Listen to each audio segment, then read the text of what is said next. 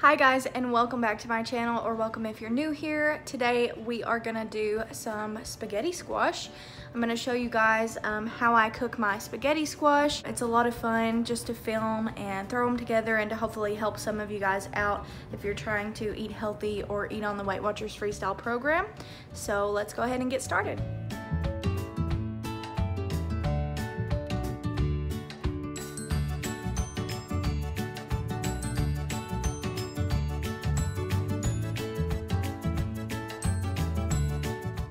So I've got my squash cut and I cleaned out the guts with a spoon. Nasty way to say it, but there it is. I like to go around and make like a pattern of where I want to cut and then go back in with more pressure. Now it might look weird because a lot of times when I see spaghetti squash, people have cut it down the middle long ways, like hot dog style, as an elementary school teacher might say. I cut mine horizontally, and I saw it somewhere on Pinterest to do that, and ever since then it just makes more sense to me because the noodles grow this way, like they're shaped that way. So if you cut the spaghetti squash down the middle long ways, you're cutting off that noodle. Hopefully you can see it there. But I just cleaned it off, and I'm going to preheat my oven. Normally I would do 400, but mine gets kind of hot. I'm gonna do 400. I'm gonna preheat it to 400, and then I'm gonna take olive oil. I'm gonna spray the bottom of the pan with olive oil. Then I'm gonna spray a little bit of these with olive oil, and then I will add salt, pepper, and garlic powder.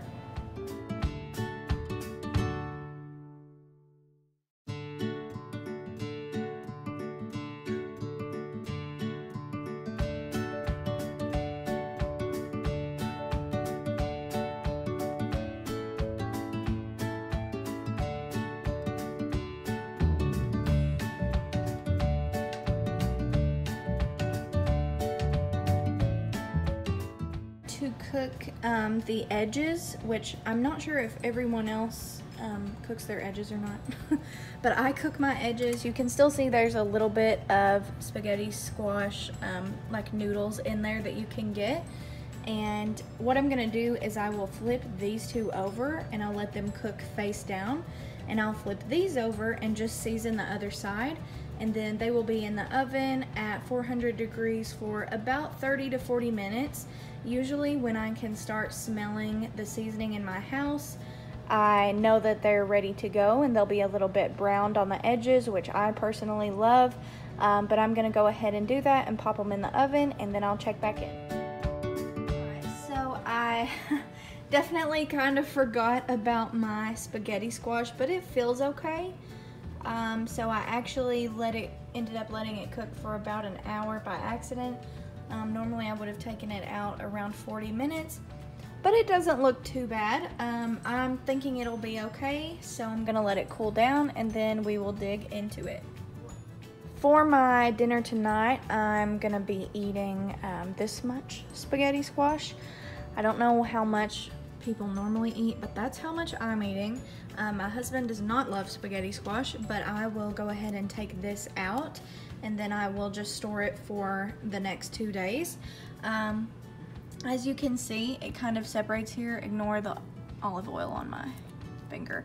It's a little more mushy than usual because I cooked it a little bit longer, but it still tastes really good, and I will normally have it just like spaghetti. So I will have some Prego with it.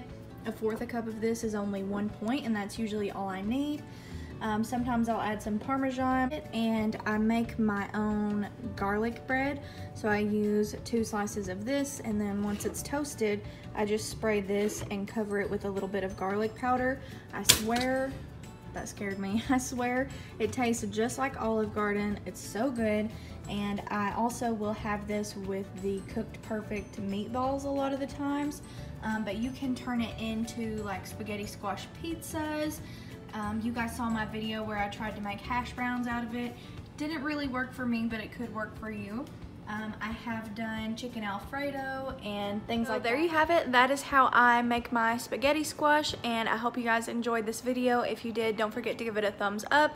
There's so many things you can do with spaghetti squash, so I love, love, love that it is 0 points. But I just wanted to show you guys that today, so I hope you like it. Don't forget to subscribe, and I'll see you next time.